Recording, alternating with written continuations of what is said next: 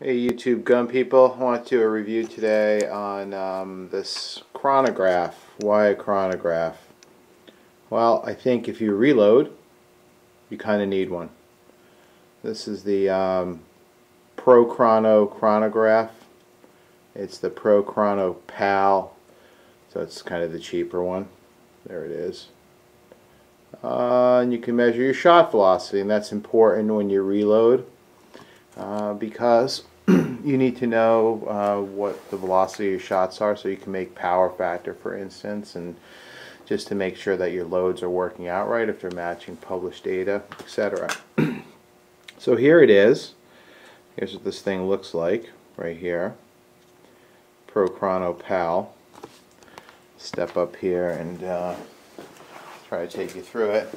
So what this does is you stand back about 10 feet or so, and you shoot through these two shades, and you break beams of light, I guess, that come out of here, and it measures how fast it goes from here to here and makes the calculation for you. Okay, from the back to the from the front to the back, rather. And what you can do is shoot a string, like a 5-shot string. Of course, I'm not shooting anything here in my basement, but you can hit this review button.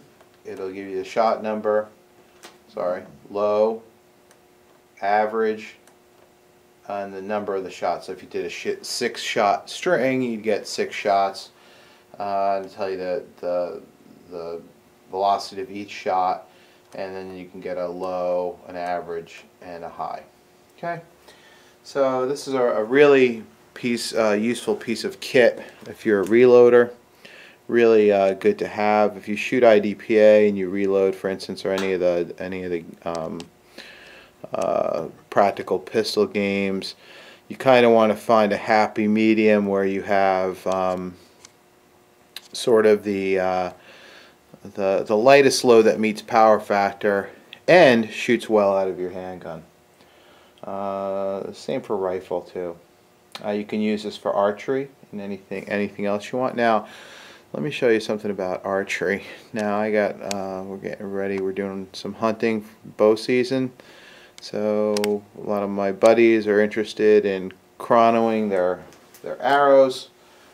I don't know why, but they are. So yeah, right here. Lent this to one of my buddies. Hey dude, can I borrow your chronograph? Yeah, sure. For what? I want to see how my arrows are doing. Alright, good. Are you sure your bow's set up right and everything? You're not going to shoot my chronograph? No, dude, no. Yeah, brand new. This is an arrow. Wham. Gives it back to me and says, I think I might have hit the chrono just once, but it's still working okay. Yeah, good times. Word to the wise, when you're using one of these things, you got to set it up on a tripod or a table about 10 feet away from you and shoot your string. There's all kinds of things in terms of making sure your powder's right. So you gotta, if you're really totally into it, you'll record the temperature. Different powders will burn. Be affected by the temperature. So if it's really hot outside, they'll burn hotter. If it's cold outside, they'll burn a little bit colder. That's not such a big deal. But a big thing is to actually tilt up the firearm to get the powder packed down by the primer when you shoot it, so you will get every last foot per second out of your shot to see if you make power factor. Really nice instrument. There are some caveats to it. You don't want to use this in direct sunlight. In my experience, if it's a bright sunny day out and you can't shoot in a shady area, this particular model does not work very well. Okay, so that's a thumbs down, that part of it. Otherwise, I believe it's fairly accurate. The loads I'm getting seem to be, the results I'm getting seem to be what you would expect from reloading manuals, and based on what other people are claiming they're getting. So a shot timer, really useful, and I think actually necessary if you are in fact a reloader. There's lots of them out there. You can get them with all the bells and whistles. You can get them that download the information to a computer. You can get them that will print out the information. I don't think the average shooter, or even not so average shooter, needs that. You just can jot it down in a notebook and keep track of it that way. It's made by Competition Electronics. There's their website. Again, I think it's a good shot timer. I mean, not shot timer, excuse me. It's a good chronograph with the caveat that you can't really use it in bright sunlight. And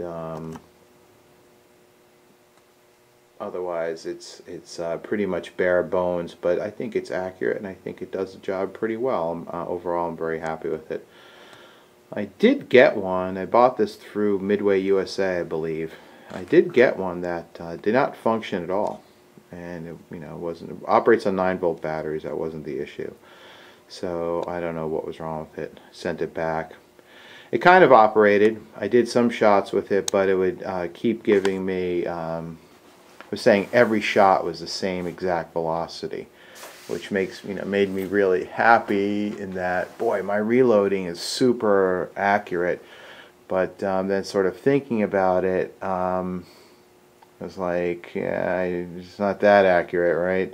And just for the fun of it, changed rounds, went to a hotter round, and I was getting duplicates. So got a defective one, don't know why. But otherwise, I have to say I'm fairly happy with it. It seems to be durable. You can shoot them with arrows. No, I'm just kidding. You can see the actual case has been dislodged. That's where he hit it with the arrow. Thank you very much. Yeah, the same guy is going on a hunting trip and wanted to borrow my rangefinder, which is like, it's a $600 rangefinder, and I was like, yeah, no. I think we're taking a little time out on borrowing. That's about it. Word to the right wise. When your buddy says everything's set up, can't miss. Yeah. Right. Can't miss, right? We never miss. Alright, I hope you find this useful. It's a useful piece of to have in your shooting equipment. And if you reload, I think it's really a must. Otherwise, you just have no idea how what speed your shots are flying out at. And that's about it. So you got to calculate that speed, calculate those power factors, and also set up, do some long distance shooting, or at least 25 yards with reloads to make sure the bullet's not tumbling. So you get a nice clean hole in the paper, for instance. If it's tumbling, you either have a problem with your crimp, or you have a problem with the loads not sufficient for your barrel's rifling. Something like that. You need to go back and re-examine things. Okay, I'm out.